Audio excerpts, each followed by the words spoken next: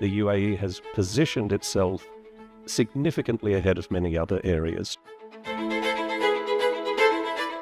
We did the soft cop, you did the tough cop.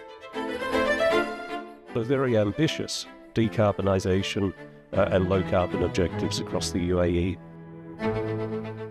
One example of that would be the declaration that was made at COP28 in Dubai late last year, where 40 countries agreed to recognize standards and certification around hydrogen.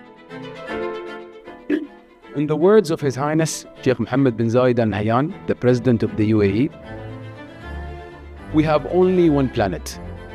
With that in mind, it is imperative that we partner and work together in a spirit of determination and optimism. This is why the work of Masdar is important. And just to take a moment to recognize the overwhelming success of COP28 in UAE, where for the first time in the history of COP process, hydrogen made its way to the presidential action agenda. You persuaded the world at COP28 to move beyond fossil fuel.